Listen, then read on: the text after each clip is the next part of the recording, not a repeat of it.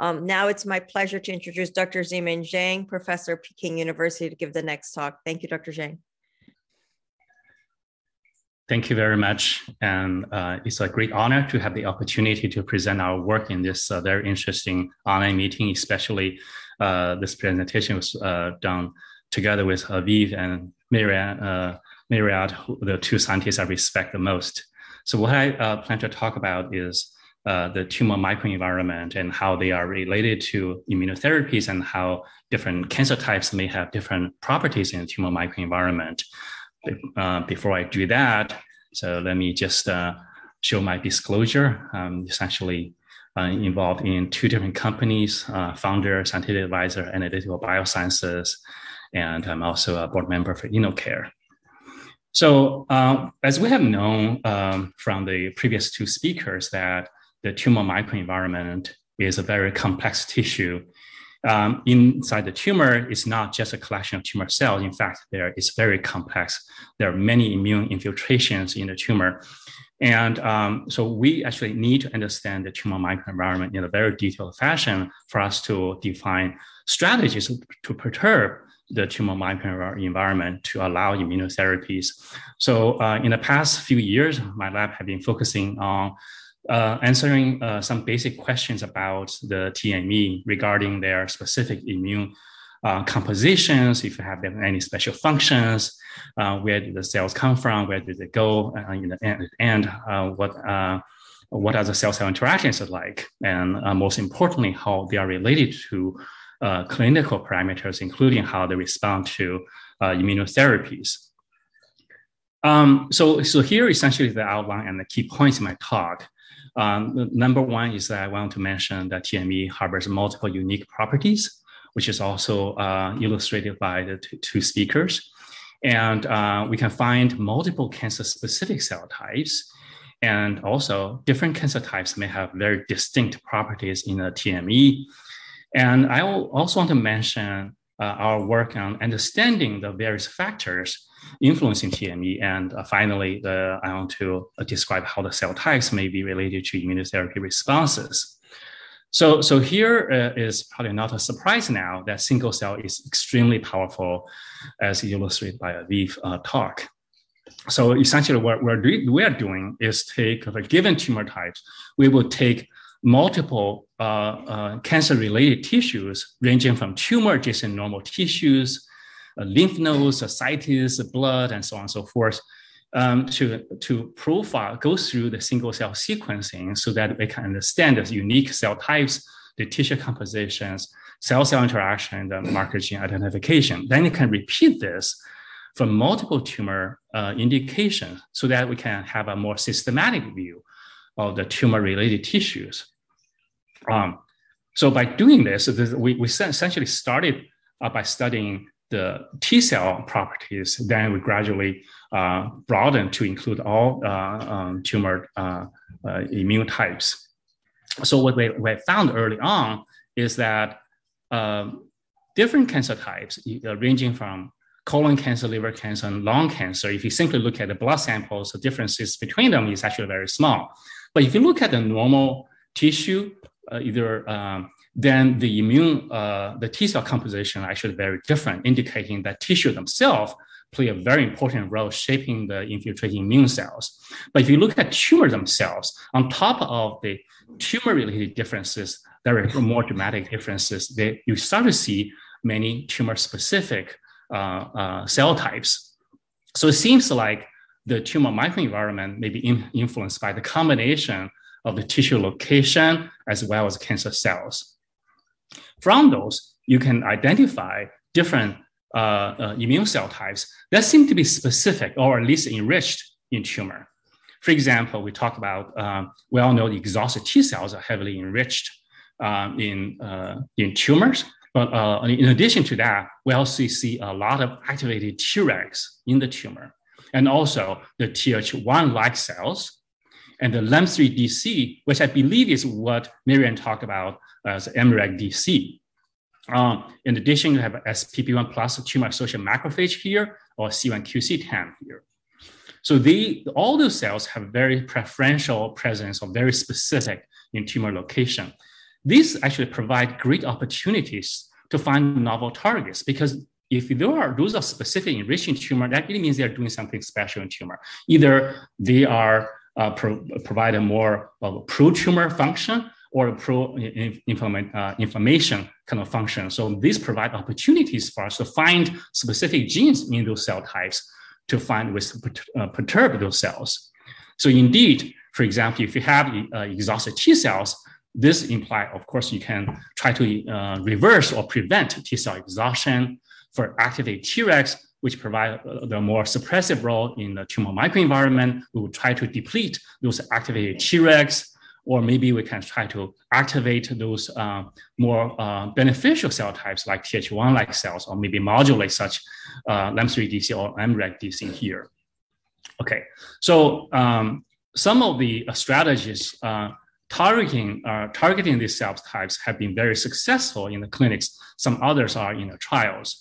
So we want to take it one step further and ask a question that would all cancer types benefit in the same fashion by some of the strategies. So we have found that some of the cell types, when they are found, they're typically found in a one given cell cancer indication. For example, we initially identified the LAMP3DC from liver cancer only. For the tumor-associated macrophage, we identify SPP1 macrophage from colon cancer. And so those are found in individual tumor types. We want to ask a question, if those are universal or specific to some of the cancer types. How do you answer that question? The way to do that is actually to study multiple cancer types at the same time. That's why we started several types of pan-cancer analysis of infiltrating immune cells. For infiltrating myeloid cells, for example, if you simply profile multiple cell types, you can find that some of the cell types, LAMP3DC, seem to be universal in all cancer types. Some other cell types, like SPP1 macrophage here, are only detected in about 50% of the cancer indication. So these seems to be more cancer specific. But even for some of the cells that appear to be universal, their abundance may vary a lot. Again, LAMP3DC, if you look at their distributions across all these cancer indications, there is dramatic differences. NPC has a lot, stomach cancer has a lot, but other cell types don't have a lot. So if you don't have a strategy perturbing LAMP3DC, then these cancer indications or patient selection should be factored in here. Similarly, we can look at the T cells in a more broader view. So here we essentially constructed a pan-cancer T cell atlas by collecting published T cell data set and also generating our own data sets. We constructed a very broad pan-cancer T cell atlas covering 21 cancer types from over 300 patients here. Now, we take those CD8 and CD4 cells, we can divide those in multiple different clusters. Again, you can see that terminal exhausted T cells are seem to be very specific in tumor, and activated Tregs also seem to have very strong cancer preference. So here, just to give some examples here, exhausted T cells is actually one cell types that we pay a lot of attention to, but their presence are again, not quite universal. Those cell types seem to be highly abundant in liver cancer, esophageal carcinoma, head and neck cancer, renal cancer, but not so much in multiple myeloma and breast cancer. So again, this may impact how the therapeutic strategies should be chosen for different kind of cancer types. Activated Tregs, again, very important, but those are more abundant in nasopharyngeal carcinoma, liver cancer, and so on and so forth, but not so much in breast cancer and stomach cancer. Okay, so some other cell types seem to be more immune specific or cancer type specific. So this should be kept in mind when developing more precise immunotherapy strategies. But we also ask the question, what really causes such differences? And what makes these cell types more abundant in one location versus another? So we start to understand this. It actually turned out to be not an easy question to answer. So with increasing amount of data spanning through multiple patients, we can start to draw the kind of correlations of different factors that may be related to the abundance of different cell types. So here, using the pan-cancer T cell analysis, we start to see, what are the other indications, parameters that may be correlated with the presence of the cell types. But we found a small number of correlation, not many. For example, here, we found out that the BMI index seems to be correlated with the frequency of TFH cell types. And the tumor mutation burden, of course, is a very important factor that's commonly used as a biomarker for immunotherapy responses. When we look at how is the TMB related to other cell types, the only thing that seems to be correlated is the Th1-like cells. So this might be important because we all know, why would a TMB be important for immunotherapy efficacy? How is that related to T cells? We think that maybe Th1-like cells maybe serve as a link between the TMB and the T cell properties. But still, you can see for most of the cell types, we still don't really know how their frequencies are related or determined by different factors. So we need to find a way to really understand this, but how do you do that? It's hard to compare the TME properties across tumor. For example, if you take the tumor samples on colon cancer patients and liver cancer patients, it's hard to compare those head on because there are so many differences. You're dealing with different cancer types, you're dealing with different tumor niche, and then also dealing with different genetic background because those are from different patients. But perhaps we can come up with scenarios where we can somewhat reduce the level of complexity so that we can directly compare those. The colon cancer with the liver metastasis is actually provides such an interesting model because you have largely the same cancer cells in two different locations, but then also you have the same genetic background, but two different kind of tissue niche. So if we take those tumor samples and survey multiple different immune-related locations and by single cell sequencing, then perhaps we can have the data. We compare such data with patients with only primary tumor in liver or colon locations. Okay, so here we have the single cell data. Then we work out a bioinformatic tool and develop a tool called PhenoAligner, which essentially take a cell from metastasis sites. When we compare which of the cells with cells derived from other locations, then we essentially use a k nearest the mean, k nearest the neighborhood methods to identify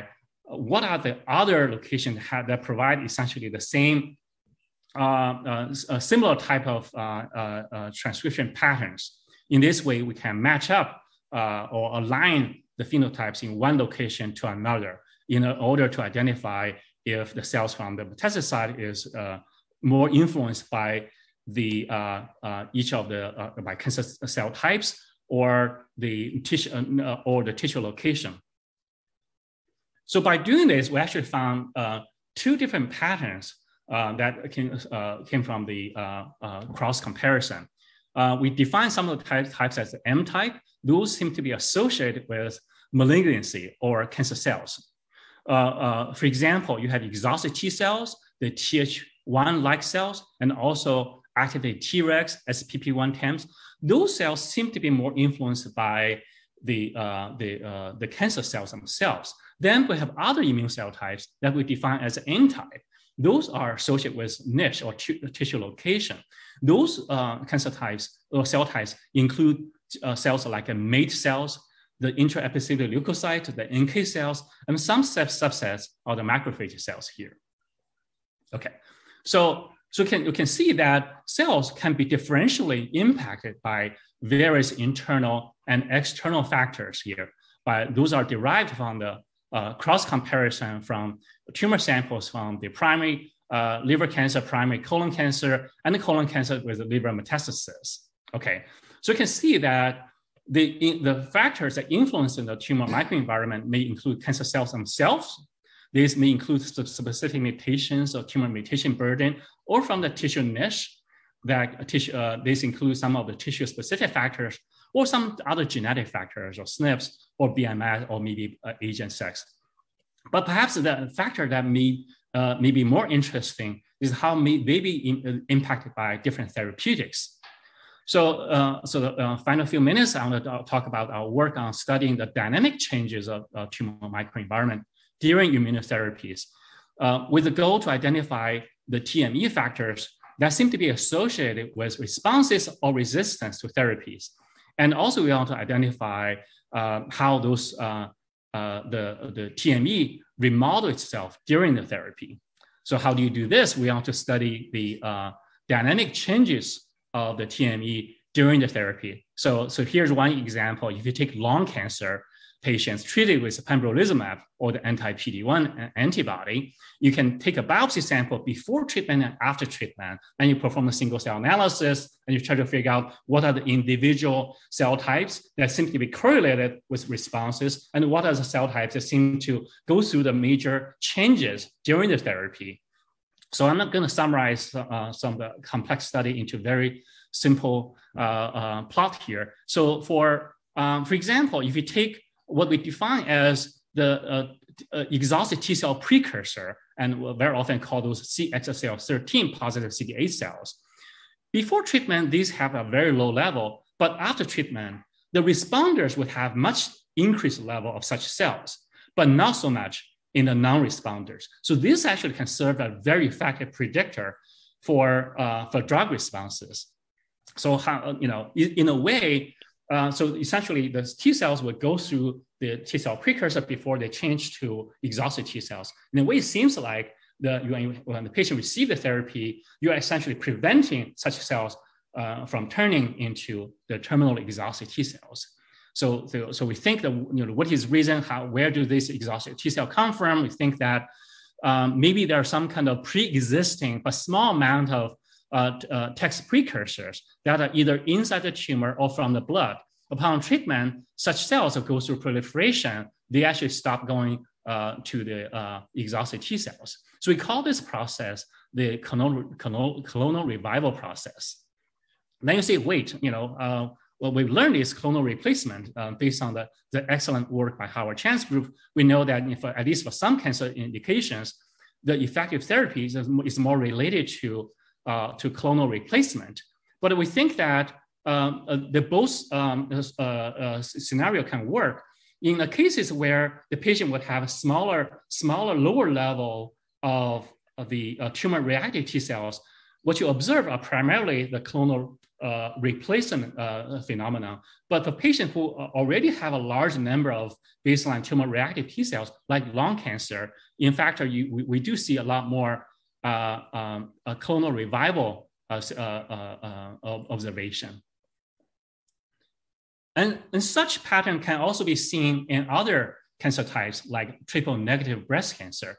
Again, here we use breast cancer patients treated with either paclitaxel or atezolizumab, the anti-PD-L1 antibody from Genentech, plus paclitaxel. Then again, we take the needle biopsy before and after treatment. Then we study the dynamic changes here. So in a way, you generate single cell data. You get the single cell data before and after the treatment. And then we can try to identify the kind of cell types that at the baseline seem to be correlated with the tumor shrinkage. The second parameter we use is to look at the changes of such cells during the therapy to see what are the cells that seem to respond the most during the therapy. So what are the cell types that seem to be related to therapeutic responses? So now if I simply look at the, in two different scenarios, we have responders and non-responders, you have pre-treatment and after treatment. And if you simply look at the immunotherapies, and between responders and non-responders, seems like the responder would tend to have a large level of baseline CXCL13 positive CD4 and CD8 cells here. And in non-responders, they don't have so much. And after treatment, the responders maintain higher level. It's actually proportionally higher level of such cells during the therapy. So it seems like the CXCL13 positive cells both predicted and mediated the effective responses to atezolizumab blockade. Okay, but interestingly, for chemotherapy, so it seems like even for responders, such cells actually depleted. So these cell types are actually proliferating, and the chemotherapy will selectively kill the cells. So it seems like what we think is what is going on is that these type of cells are probably what's needed for immunotherapy like anti-PD-L1 to work. But unfortunately, if you have chemo added to the process, they actually selectively deplete such cells to make the combination therapy actually worse. So that's a kind of theory. And we also identify other cell types like B cells that seem to be related. And B cells have been linked to immunotherapy responses by multiple different groups. What we have found is that it's not all B cells that seem to be relevant. It's actually there is a particular B cell subtype called follicular B cells that seem to be exhibit a very high predictive index here. But we think the importance of the B cell is not necessarily their ability to make antibodies, actually their ability to regulate them and and activate other T cells. So we think that what's going on is the triple negative breast cancer situation is that, and when you have the chemotherapy alone, the chemo would actually selectively kill the proliferating cancer cells, but along the way, they can also remove some of the beneficial T cells. And in some other, when you have the anti-PD-L1 antibody here, if you don't have a lot of CXF13 positive T cells, you probably don't have responses. And but in a way, when you add the antibody, actually you keep such a T cell at a higher level. In a way that we think that those kind of T cells are actually the very important cell types mediating the effective therapies. So just to summarize, and we talked about the complex tissue microenvironment, and we talked about multiple tumor-specific subtypes that may provide future opportunities for find novel targets. Because once you find tumor-specific cell types, then you can find ways to maybe to perturb such cells, either inhibit or eliminate or activate such cell types. And once you develop the therapeutic strategies targeting cell types, then you can factor in the cross-cancer differences because different cancer types harbor distinct immune properties. In that case, we need to have refined clinical strategies. Okay. So lastly, I just want to acknowledge multiple people who are involved in the work I presented here. I'm not going to name one by one, but here we have our website. It has more detailed contribution from different individuals and our collaborators. Thank you so much.